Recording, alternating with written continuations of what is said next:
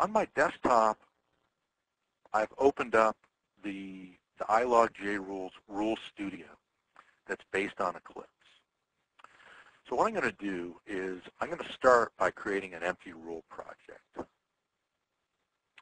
And a rule project is a type of Eclipse project in which you can manage and organize your rule artifacts, like the business rules and business object models, which are essentially the English-like vocabulary that the rules are written in. I'll start with a standard rule project.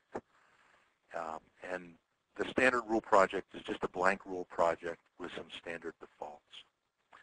You can also see here that there's some other predefined templates, project templates that we could choose from.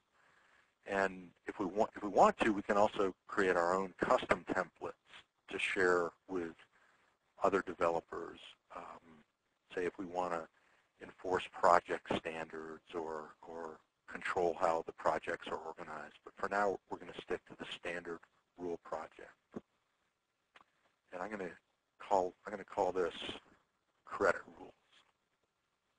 And we can see where the project is going to be created. I'm just creating it on my desktop here.